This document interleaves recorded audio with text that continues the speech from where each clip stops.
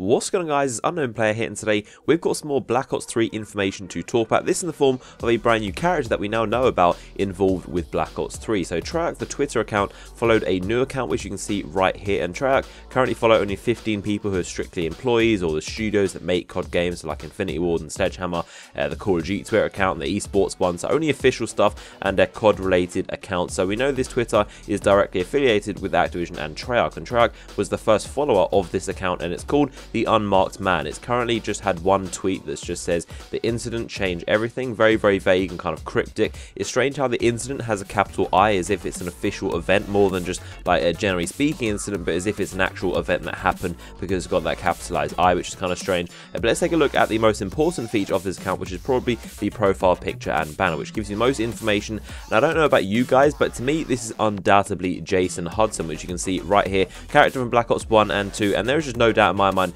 that this is Jason Hudson. Now I know a lot of you guys will be thinking, and this is a spoiler if you haven't played the Black Ops 2 campaign yet for whatever reason, but you're probably thinking that Hudson is dead and it cannot be him. And as you can see by this very gory gameplay right here, Menendez blasts both of his kneecaps off with a shotgun and then cuts his throat with that pendant necklace thing that he always does, and there's no comeback from that. It's a very gruesome death and he's definitely dead, and the mission where he dies was actually set in 1989, so there's no technology in that era where he'd be able to bring him back to life, and there's just no possibility that he's alive after that. However, I do think this is still Hudson in this Unmarked Man Twitter profile, and I think you possibly interact with him in the Black Ops 3 stories at some point earlier in his life. And Hudson is a very mysterious man. He's got a lot of backstory that we don't quite know about, and I think there's definitely a lot of interesting stories that we can learn by playing through earlier missions where you interact with him earlier before the events of Black Ops 1 and 2. And looking on the COD wiki page, he left the military in 1955 to go study psychology and political science, which sounds very similar to the whole Dr. Salim and messing with people's brains idea, and possibly there's a link between Hudson and Dr. Salim, because the psychology definitely sticks out to me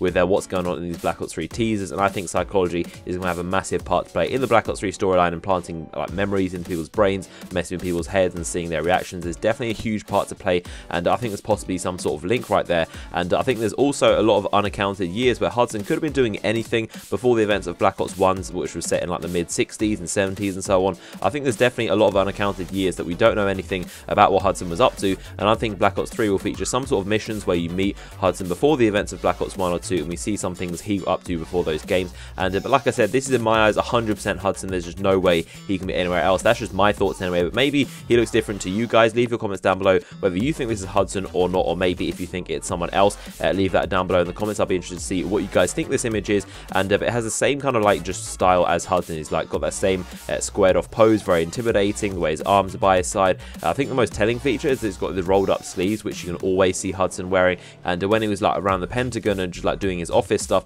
you would always see him in that white shirt with his rolled up sleeves, and they're just identical how both of them have the rolled up sleeves. I don't think there's any other character in the Black Ops games which you see kind of dressed like this. It's very kind of iconic for Hudson and that Hudson look, and they both have that watch on their left wrist. They're both bald, so to me this is definitely Hudson, but maybe that's just what I see. Of course, leave your comments down below as well. And there seems to be 3 panels behind him. Maybe that's a resemblance of the 3 bars of Black Ops 3. Maybe that's a subtle hint right there, but it looks like he's in front of some sort of projector, like he's just showing you some kind of presentation with some classified information about a secret operation. And the name Unmarked Man definitely suggests some kind of guy who's off the grid, and maybe he's hidden his identity and he's kind of involved in some sort of conspiracies or cover-ups, and definitely some kind of secret operations going on right there. There's no hidden messages in the images like we've seen before. And something else I noticed was that right after Menendez killed Hudson, he says your life will be consumed by absolute loss, which we remember from the Black Ops 3 teaser as one of the kind of highlighted quotes from past Black Ops games, and that was of course in Black Ops 2. And there's also in that teaser 3 quotes from Hudson, so it seems like they're trying to point out that Hudson might be a big part to play